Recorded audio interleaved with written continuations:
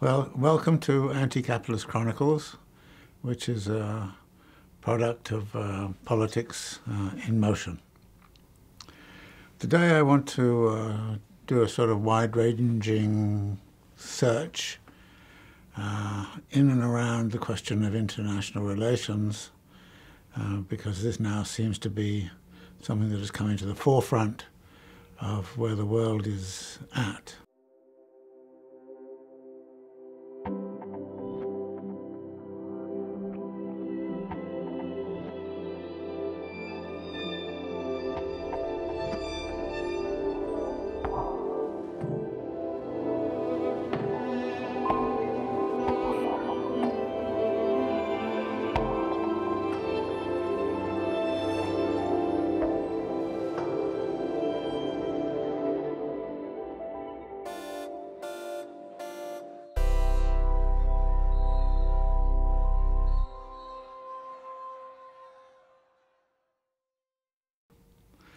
Now, I've always been interested, for some reason or other, in the settlement that ended World War I, which was the Versailles Treaty.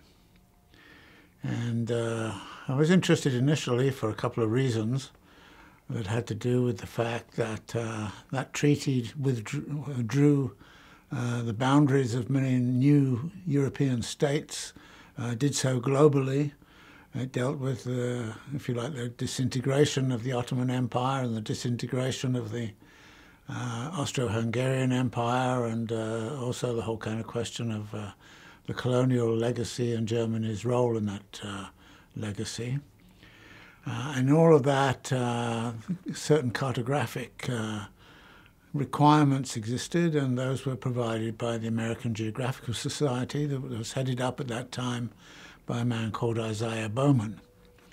Now, Isaiah Bowman was a very well-known geographer and advisor to various administrations, and at a certain point he became president of Johns Hopkins University, where he set up a geography program in which I ultimately taught. It was that program that hired Owen Lattimore, which I mentioned in a much earlier podcast. So there is, if you like, a bit of geographical history that goes into all of this. But I'm now actually more concerned with the content of the Versailles settlement and some of the things that were going around at that time.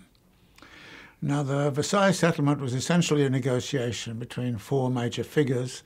From the United States, Woodrow Wilson; from Britain, Lloyd George; from France, Georges Clemenceau; and from Italy, a man called Orlando, who played not very much of a role. Now, the anticipation would be that Woodrow Wilson would have called the shots, because it was the weight of the mass of the U.S. economy and the U.S. engagement at the end of the war, which finally ended the war. So he had, if you like, all of the moral authority and the economic clout. But it seems that he didn't perform terribly well. There are various reasons for this. Some people think that he had a dose of the 1918 Spanish flu, which debilitated him some. But the other reason is that the French Prime Minister at that time, Clemenceau, was a very persuasive and very sophisticated negotiator, and apparently ran rings around Woodrow Wilson. And Clemenceau, however, was what you might call a sort of social Darwinist. And as a social Darwinist, he saw states as perpetual institutions, always in competition and fighting with each other, and the survival of the fittest was very much upon his agenda. And he was going to use the Versailles Treaty as a way of re-establishing France's authority. One of the things that he did was to insist upon regaining the two provinces of France, Alsace-Lorraine, which France had ceded to the Germans in the fight of 1870. So this was a very, very tense thing in which a lot of the negotiation was over borders and who had the right to what and all the rest of it. The English delegation was somewhat at one side, But within the English delegation was one particular person, a very bright and up-and-coming economist, who was delegated to the Treasury for the period of the Versailles Conference. And that person was John Maynard Keynes. Now, Keynes was therefore there at the negotiation, but about 3/4 of the way through, he fell sick. And so he actually returned to Cambridge, which was his base, and saw the conclusion of the treaty from afar. And Keynes was quite outraged by what was going on in terms of this treaty. From Keynes' viewpoint, the most important thing was to re-establish a vibrant economic system for Europe. And what Keynes saw was a debilitated Germany, a heavily indebted and destroyed France, and that therefore needed to be a kind of a serious attempt made to re-establish the capitalist forms of economics that Keynes was in favour of. And I've often mentioned Keynes as a figure who wanted to save capitalism from the capitalists. In this case, Keynes wanted to save capital from the nationalists, and people like Clemenceau, who sought simply national advantage out of the whole thing rather than the revival of the economy. And so what Keynes saw was economic weakness. He saw a great deal of mass poverty, perhaps even starvation in some parts of Europe. He saw kind of a serious depression, and that nobody at the Versailles Conference seemed to be concerned to get together to try to say, what are we going to do about this? How are we going to revive the economy in such a way that it functions not only for capitalists, but at least it provides a minimum standard of living for the mass of the population of Europe, and that otherwise, as Keynes pointed out, the mass situation would be one of impoverishment, social instability, economic instability, and that this was not, therefore, a good treaty at all. And Keynes wrote a book along these lines, which was his first major piece of work, which was called The Economic Consequences of the Peace. And what he in effect did was to dissect the Versailles conference and point to all of its shortcomings and point to an alternative. And the one other big shortcoming was the insistence of the main participants in the conference that Germany pay for all of the reparations that were needed to cover what had happened in World War I. The reparations were of a huge amount and were going to be stretched over 30 years. Keynes thought they were essentially unpayable, asked the question, what happens if they refuse to pay? Do we go in and reinvade Germany or whatever?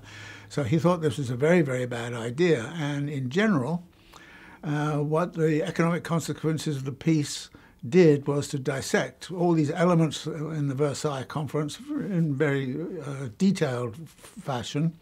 But the main message was this, that if you actually deal with Germany by humiliating it and actually draining it of any economic possibilities, keeping it lost underground, as it were, there will be instability all across Europe, and there will be sort of social uprisings and all the rest of it. So what Keynes was kind of predicting, in a way, was the sort of social instability that started to become very apparent almost immediately after the Versailles Conference in 1922, when Hitler launched his coup attempt in the Munich beer hall stint, and it was generally laughed at and said this was a kind of a very amateurish operation and that therefore didn't go very far. And Hitler got arrested and was actually sentenced to jail for 5 years, but got out after 5 months.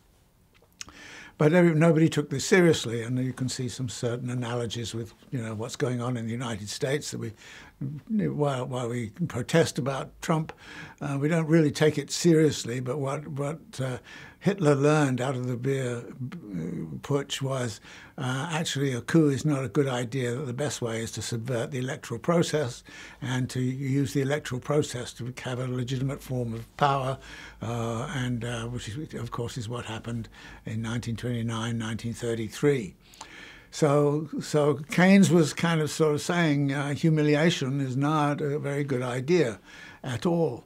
Interestingly then, when we look at the settlement that came after World War II, we find a completely different approach to the situation. Now, Keynes happened to be the lead British negotiator at the Bretton Woods Conference, which was about the settlement of World War II, and to what degree his influence was felt elsewhere, I really don't quite know. But nevertheless, the settlement of World War II was completely the opposite of what Versailles was about. It was about revitalizing and not humiliating the two defeated powers, that is West Germany as it was then, as it quickly became, and of course Japan. And that what you did was instead you used your surplus product, particularly in the United States, to reestablish the economies of Japan and West Germany in such a way that they reintegrated into the national scheme in a peaceable way and didn't therefore pose a threat. And the amount of instability in West Germany and Japan was negligible because the capitalist economies were going very strong. And by the time you get to the 1980s, the United States found itself in a situation where it had two rival economies which were doing much better than the United States, those of West Germany and Japan. And so if we were in this meeting in the 1980s, we would all be saying, everybody has to be like West Germany and Japan. They are the ones who are kind of leading capitalist powers. They've recovered entirely from World War II. So the World War II settlement, in fact, did not engage in the humiliation of those defeated, and in fact sort of approached them with compassion and with a certain amount of empathy, and went out of its way to try to re-establish the basis of a healthy capitalist system.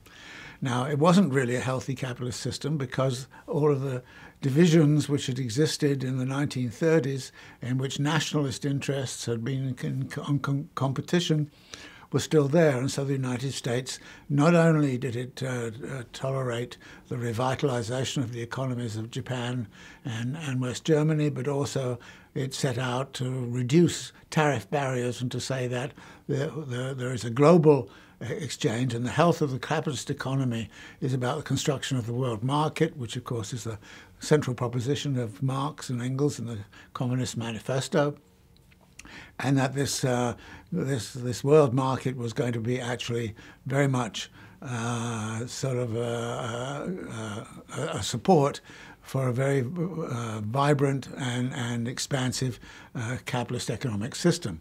In fact, the capitalist economic system did not expand very much in the post-Versailles period. In fact, it was rather stagnant in the 1920s and 1930s, in spite of all of the sort of excesses of the upper classes in having, the sort of the Berlin cabarets and the nightclubs in New York and all the rest of it. The upper classes were having a ball, as it were, but the rest of the world was really foundering during that period. And what the World War II settlement was about was trying to revitalize in such a way that at least the mass of the population could gain some benefits from an expansive capitalist system that was re-establishing capitalist wealth and power around the world on a much more egalitarian basis than was possible after the Versailles settlement. So this was, if you like, one of the things that was, terribly important. And when you look at it, you kind of say, maybe there's a lesson to be learned here, that if you are engaged in sort of contestation and competition with other countries and so on, if you win, do you humiliate them in the process, or do you actually integrate them? And it's pretty clear from the evidence of the settlement after World War I and the settlement after World War II, that the World War II style settlement, which I think probably came from serious people going back and looking at Keynes' analysis in the economic consequences of the peace, were kind of saying, well, if we want to establish a regime of peace, which people were talking about in 1945, then the only way to do it is to actually set up an economic system that was actually going to at least ameliorate the politics of nationalist rivalries on the one hand, and also, of course, the dynamics of class struggle on the other hand. So this is, if you like, a general proposition. But as a general proposition, it has certain applications, and I think those applications are rather useful to think about. For example, right now we have two wars in the world, which seem to be very, very serious conflagrations. There is the war between Ukraine and Russia, with the United States sort of using Ukraine as a proxy for fight against Russia, and at the same time there is, of course, the uprising of Hamas and the response of the Israelis to that in Gaza. So we have those two conflagrations, and one of the questions I would kind of ask is, to what degree do those conflagrations come out of a politics of humiliation? And to what degree has humiliation played a very important role in setting the stage, and in fact, in some ways, is the kind of the trigger for these conflagrations that exist. Well, let us take, first of all, the Ukraine conflict. And I've talked about this before, and you have to forgive me if I repeat myself, but I think the theme is important enough to be able to sort of re-establish it again. When the Soviet Union collapsed and Russia emerged, what happened to it economically was a disaster, a total disaster. It essentially turned to key economists and to the International Monetary Fund and also the Treasury departments of the major European powers for advice as to what to do. And the advice was, well, you have to go through what's called shock therapy. And the shock therapy was a dismantling of all of the economic relations that existed in the past, and the attempt to recreate a whole capitalist economy where the laws of motion of capital are fully established. In other words, you were supposed to sort of drop all of the institutional arrangements that had existed under the communist regimes, drop all of those, dissolve them all, and then at the same time try to imagine you can rebuild a capitalist economy from nothing, with no cultural background, no kind of talent, and all the rest of it. So Russia went through this terrible, terrible period in which gross domestic product diminished by about, 30 or 40%. Life expectancy crashed, all the rights of labor disappeared, the rights of women disappeared, and at the same time there was a kind of a triumphalism in the West, which talked about the end of history and the total domination of the world by neoliberal capital and all the rest of it. So there was a real attempt, if you like, to kind of humiliate the Russians. The Russians lost their currency. The ruble had no reliability, and at a certain point, it turns out that the main currency in Russia between the big corporations was bottles of vodka. People were trading in commodities, and there have been situations of this kind, of course, immediately after World War II in Germany and so on. And so what you find is Russia in a terrible, terrible state for about 3 or 4 years after Glasnost took over and communism effectively ended. And that terrible state was then made even worse by the fact that Russia had been very nervous about, well, okay, what's going to happen in terms of the post-Cold War era? And there was a sort of meeting in Bucharest where an agreement was made that the West would not expand NATO and would not be aggressive with Russia. But of course, what happened in the United States was kind of interesting. That Clinton was in power, And Clinton started to talk about a peace dividend and saying, well, no need to think about all of this warlike stuff, and we can reduce military expenditures. And start to invest in schools and hospitals and all the rest of it, and welfare. So this notion of a peace dividend came along, and immediately, of course, the military-industrial complex folk and all the rest of it started to agitate in Congress and so on about the threat that existed, and turned Russia into a threat. So by the end of the 1990s, Russia was being considered as a threat, even though it really wasn't, and therefore military expenditures were pushed up. You got into military Keynesianism and all the rest of it in the 1990s, and so somehow an opportunity to demilitarize the world was lost. Clinton, who came in promising, good social welfare and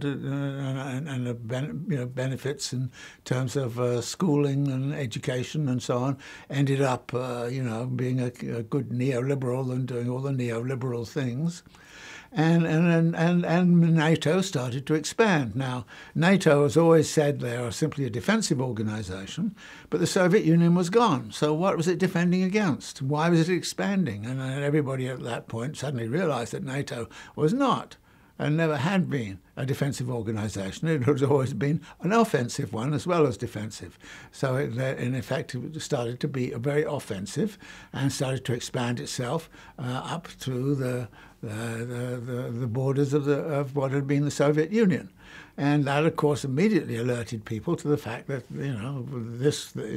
Russia was, again, being humiliated, not only through the economic collapse, but was being humiliated geopolitically.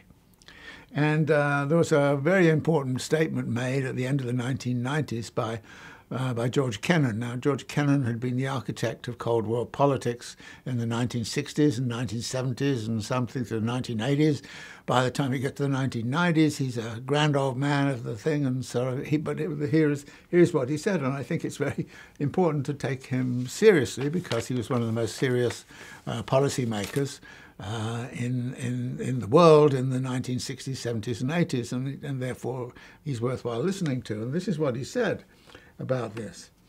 He started to talk about the way in which NATO and the expansion of NATO during the 1990s was in fact threatening to set up was the beginnings of a new Cold War. And this is what he said. He says, I think the Russians will gradually react quite adversely, and it will affect their policies. I think this is a tragic mistake. There was no reason for this whatsoever. No one was threatening anyone anymore. The expansion would make the founding fathers of this country turn over in their graves. If there's going to be, of course, there is going to be a bad reaction from Russia. And then the NATO expanders will say that we always told you that that's the way the Russians were, and that is just wrong. So here's Kennan saying, the humiliation of Russia is going to have very, very negative consequences. And of course, the negative consequences are all there to see in terms of the Ukrainian invasion, the US response to the Ukrainian invasion, the re-establishment of NATO after Trump had tried to weaken it somewhat, that Biden has been concerned with. So here is the situation again where you're going back, and if you'd read Keynes on the economic consequences of the peace, you wouldn't have done that. You would have said, okay, let's take the peace dividend. Let's really re-establish things in our own country. Let's build the hospitals and schools and affordable housing and all those things we could start to do by cutting back on the military budget. But no, that was not done. We repeated the errors of the Versailles settlement in the Russian case. So in the Russian case and that war, you would say that humiliation and the politics of humiliation is in fact very much part and parcel of what is going on. Now, At the same time, I could kind of point to another example, one I think which is very, very interesting, which is that Mao, when they got power in 1949, gave a speech. And one of the things he said was, the era of insults and humiliation that has guided China's presence in the world for the last 100 years is over and will be over forever.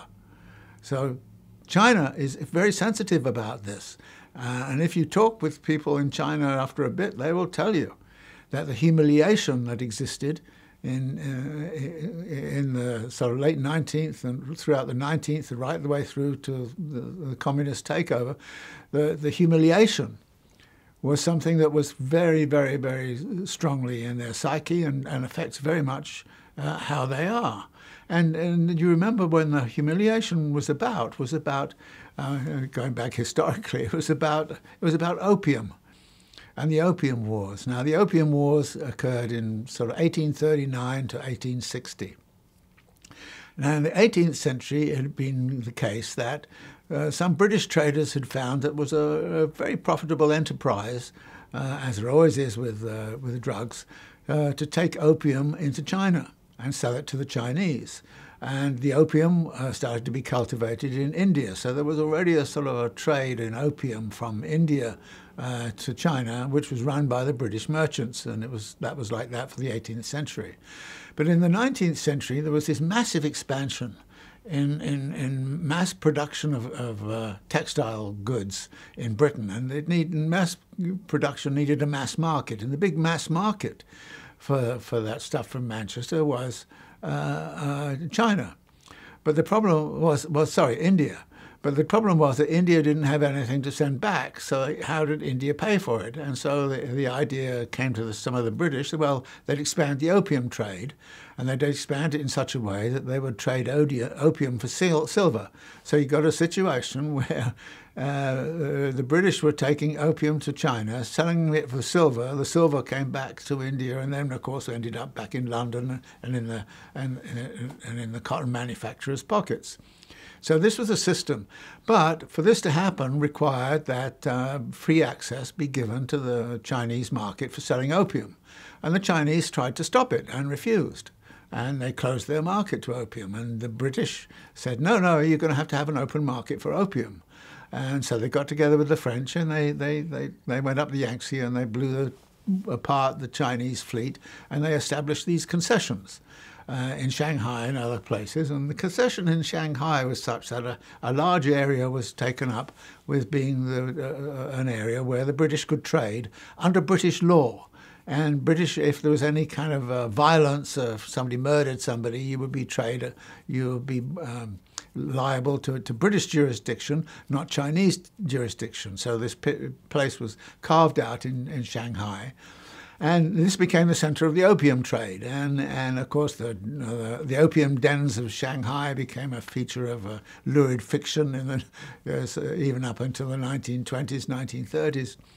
And so in a sense, Britain balanced the whole kind of budget by forcing China to accept the opium trade. And now there's a certain kind of historical kind of quid pro quo that came. I was very interested. Biden just met with Xi, and what was one of the big items that was discussed and concerned with? Fentanyl. That is, the Chinese are selling fentanyl to the United States in such a quantity, and this is a bit like the opium trade in reverse. But you can see where this is going. But anyway, the point here is that Mao was absolutely sure that imperialism was about, these sorts of relations being forced down the throats of the Chinese, and that China was never, under the Communist Party rule, ever going to submit to anything. So any hint of humiliation in China politics is met immediately in China with a long historical memory of this. It really does exist. I mean, the few times I was in China, this issue came up several times, that no, China is not going to allow, so there's a certain suspicion of imperialism and imperialist practices. So the avoidance of humiliation and the refusal, and as soon as there's any sense that China is being humiliated, which started to happen with all of this stuff with the, cutting down Huawei and so on, elicits a very, very strong response from the Chinese. So you've got to be very delicate about that question. So this brings us to the second case of war in the contemporary period, which is a very, very complicated one. But I just simply want to point out something here.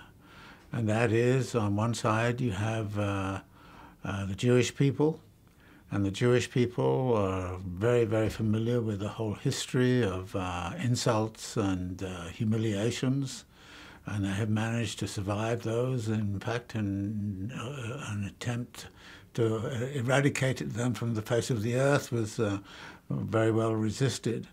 And there is much talk about the importance of that legacy, and I think one of the features that is very strong about it is to say that Israel now is far, far stronger in defense of the Jewish people, in a way as a testimony to their capacity to overcome all of the tragedy that exists in their past. But unfortunately, the Israelis, it seems to me, have not actually recognized one of the features of their own history, which will apply to others. And that is that the Palestinians have, at the hands of the Jewish state and many Israeli movements amongst settlements and so on, have also been subject to insult and humiliations. And even a warlike attempt to abolish Hezbollah has ended up with Hezbollah being far stronger, far more well set up, so that there's now a real fear that Hezbollah will join in the fight. The people who kind of claim to know the ground on this say Hezbollah is in fact a very dangerous military force, that almost certainly it would lose to Israel if it actually ventured into the contest, but that it would actually inflict very, very great damage upon the Israeli state in so doing. So here is a situation where, again, humiliation and insults and so on don't work. They, in fact, make your opponent stronger in the long run. And Hezbollah is stronger now than it was 10 years ago when the last fight with the Israelis took place. And this is, in a way, the sort of tragedy of the centuries, that the inability to recognize that the way to handle these issues is not insult and humiliation and attempts to eradicate, but attempts to incorporate, attempts to empathize, and attempts to use compassion to integrate into a situation in which two peoples coming with very diverse histories and very diverse opinions can actually coexist and work together in common purpose. And this seems to me to be one of the lessons which comes from reading Keynes on the economic consequences of the peace, and that we have lived this century and not actually recognized the significance of this dimension to the conflicts which are going on around us.